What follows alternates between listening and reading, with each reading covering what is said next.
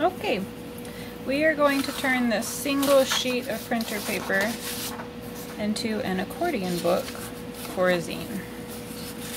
Step 1, hot dog fold your paper.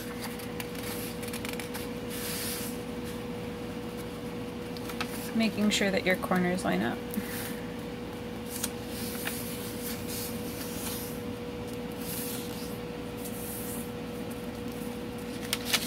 Step 2, use a pair of scissors to cut the page in half along the line that you just folded.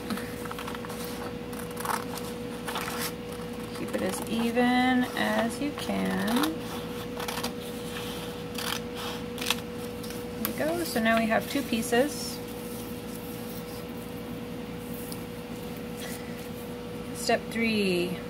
Grab some glue. I'm using Elmer's clear washable craft glue, and put a bead of glue along one of the edges.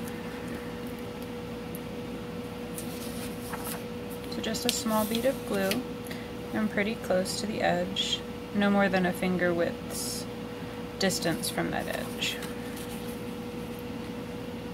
Then take your other half, and again at the edge, attach it by pressing it down. I have a little excess glue, I'm just going to kind of wipe it up and away. You might want to have a little towel on hand to wipe your fingers on. Okay, so now that is seamed together. Next I'm going to fold this big long piece in half. Making sure my corners stay nice, and being very gentle when I come to this outside edge because my glue is still wet. So I need to help this paper fold right here so that my seam doesn't break.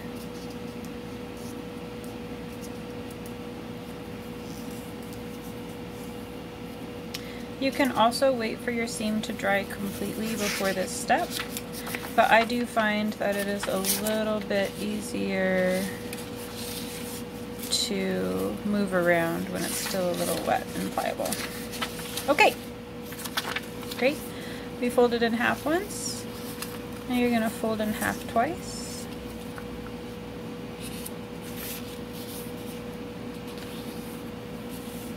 There we go. So if you are someone who wants bigger pages to work from,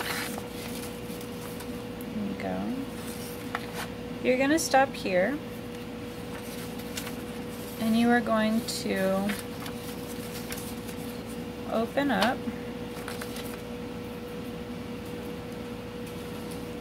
and you're going to flip this center crease the opposite way and fold it back the other way, and you're going to flip your last crease the opposite way and fold it that way.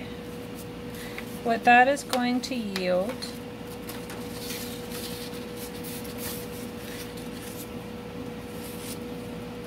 is an accordion book with big pages.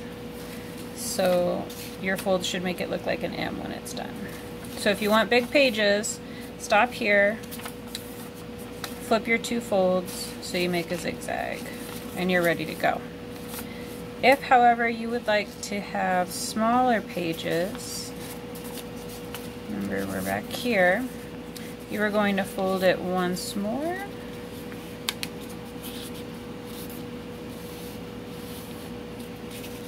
pressing your creases down, then you're going to open them up. Okay, now we want to make sure your book opens properly. I'm going to flip it over, so I have this one. This will be my front cover. These will be my inside pages. So basically I want to make it so all of my folds go zigzag, like back and forth. So if any don't match that back and forth, just adjust them as you go until you've made a big Charlie Brown stripe, a big zigzag accordion. So now if you have little pages or you have big pages, you're ready to make your zine.